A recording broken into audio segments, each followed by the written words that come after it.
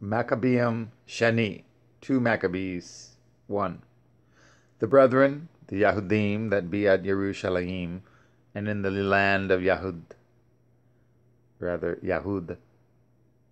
wish unto the brethren, the Yahudim that are throughout Mitzrayim, health and peace.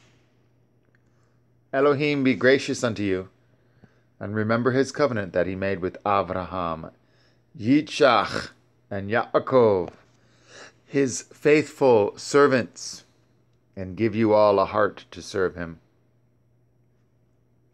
and to do his will, with a good courage and a willing mind, and open your hearts in his Torah and commandments, and send you peace, and hear your prayers, and be at one with you, and never forsake you in time of trouble.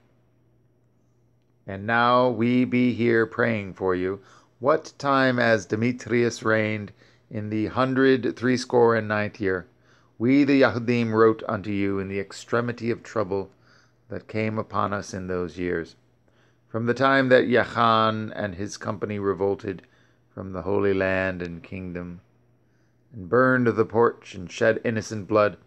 Then we prayed unto Yahweh, and were heard. We offered also sacrifices and fine flour, and lighted the lamps, and set forth the loaves. And now see that ye keep the feast of Chanukah in the month Chiklev, in the 168th year. The people that were at Yerushalayim and in Yahudah, and the council and Yahudah, sent greeting and health unto Aristobulus, King Ptolemy's master, who was of the stock of the anointed priests, and to the Yahudim that were in Mitzrayim. So much so as Elohim has delivered us from great perils, we thank him highly, as having been in battle against a king.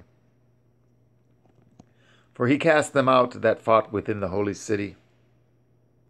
For when the leader was come into Persia, and the army with him that seemed invincible, they were slain in the temple of Naniah by the deceit of Naniah's priests.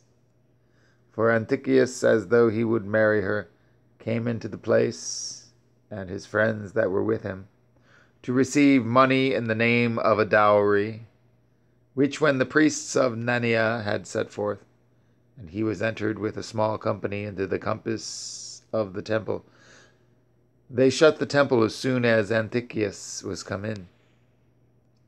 And opening a privy door of the roof, they threw stones like thunderbolts, and struck down the captains, hewed them in pieces, smote off their heads, and cast them to those that were without.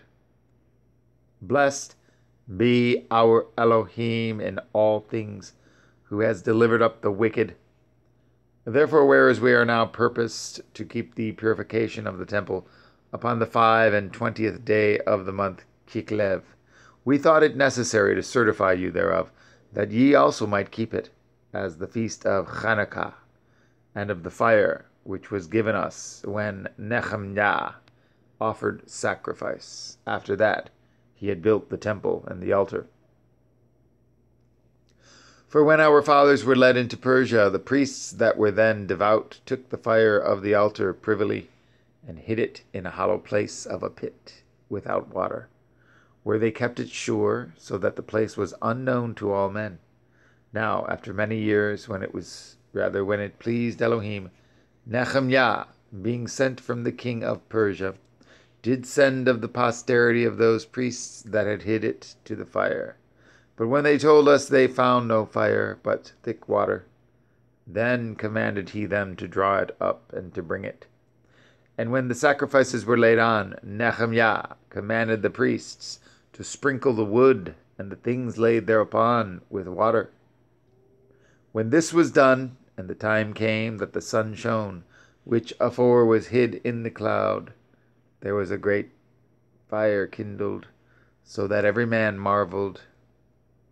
And the priests made a prayer while the sacrifice was consuming. I say, both the priests and all the rest, Jonathan beginning, and the rest answering thereunto as Nehemiah did. And The prayer was after this manner: O Yahweh, Yahweh Elohim, creator of all things, who is fearful and strong and righteous and merciful, and the only and gracious King, the only giver of all things, the only just, almighty, and everlasting, you that deliver Yashara'el from all trouble, and did choose the fathers and sanctify them. Receive the sacrifice for your whole people, Yashara'el, and guard your own portion and sanctify it. Gather those together that are scattered from us. Deliver them that serve among the heathen. Look upon them that are despised and abhorred, and let the heathen know that you are our Elohim. Punish them that oppress us, and with pride do us wrong. Plant your people again in your holy place, as Moshe has spoken. And the priests sung psalms of thanksgiving. Now when the sacrifice was consumed, Nehemiah commanded the water that was left to be poured on the great stones. When this was done, there was kindled a flame, but it was consumed by the light that shined from the altar. So when this matter was known, it was told the king of Persia, that in the place where the priests that were led away had hid the fire, and there appeared water, and that Nehemiah had purified the sacrifices therewith. Then the king, in closing the place, made it holy, after he had tried the matter. And the king took many gifts, and bestowed thereof on those whom he would gratify. And Nehemiah called this thing Naphthar, which is as much as to say, a cleansing. But many men call it Nephu,